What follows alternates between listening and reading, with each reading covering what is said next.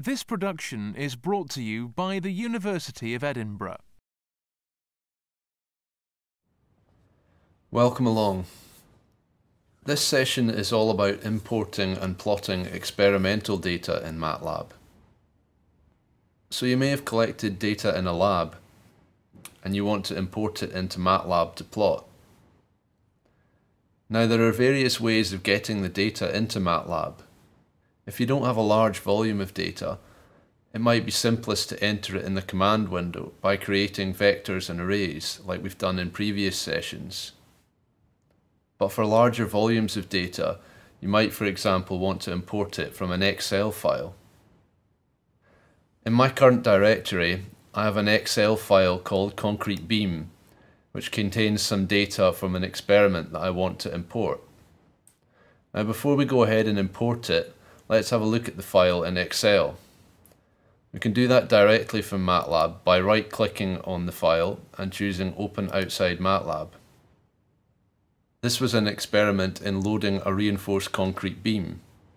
We incremented the load in steps of 2.5 kilonewtons and we recorded the central deflection with 2 transducers. So let's quit Excel and go and import this data into MATLAB. We do that by using the import wizard, which can be found under File and Import Data. So I choose the Concrete Beam Excel file as the one that I want to import. And MATLAB launches the import wizard. Now you can see that MATLAB has recognized 3 separate different data portions from my Excel file. And if I click on each of them, I can see what's in them. First one contains some text data. The second one contains the 3 columns of raw data that I want to import. And the third one also contains some text data. So in this case, all I'm interested in doing is importing the raw data. So I'll uncheck the other 2.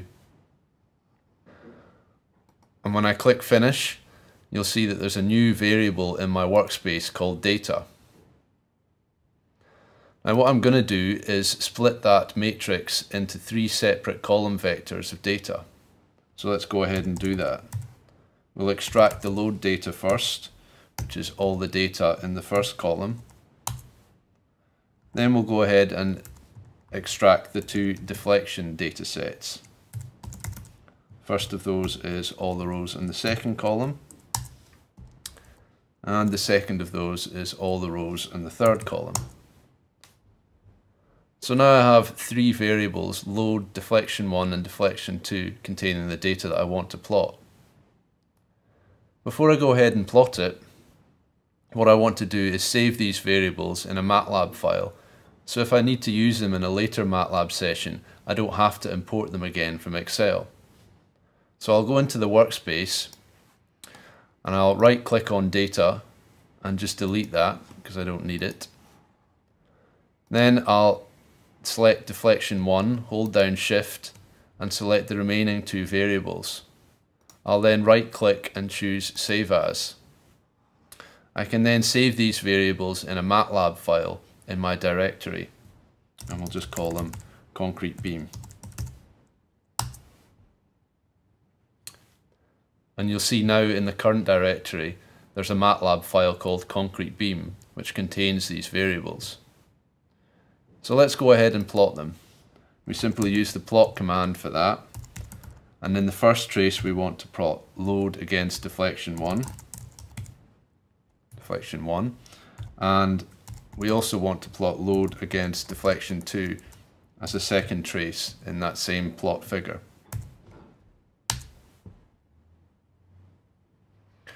So I'm going to launch the interactive plot tools to annotate this plot now. And the first thing I'm going to do is label up the 2 traces. So I can select the first trace and label that deflection 1.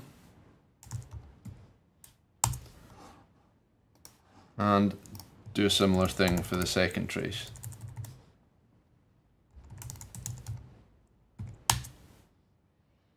What I'm also going to do whilst I'm here is remove the line from these traces and plot the discrete markers.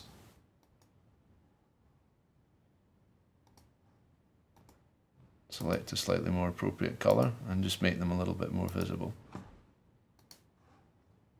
And just do the same with my first trace. Again, typically with experimental data, we just want to see the discrete data points. We might look at doing some curve fitting, which we'll describe in a later session. So now we've labelled up our two data sets. Let's click on the axis and apply some axis labels. So our x-axis is load, and not forgetting the units, kilonewtons, and our y-axis is deflection. And the units are millimeters for that. We'll turn the grid on, and we'll also give the plot a title.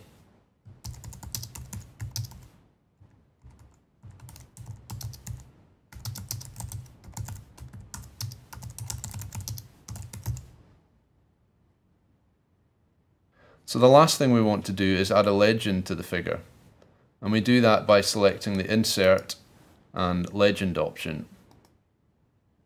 But you'll notice that MATLAB has placed the legend over one of our data points, so we can correct that by selecting the legend and choosing a better location. So now that we've done annotating, we'll turn off the plot tools and we can save our plot. Remembering that it's always good practice to save a .fig version of the file so that we can edit it in future. So I'll choose a name and I'll change the file type to a MATLAB.figure file and save that. And in addition, I'll also save a JPEG copy so that I can insert it into a report if I want. And that's a simple example of how to import experimental data into MATLAB and plot it. This production is copyright the University of Edinburgh.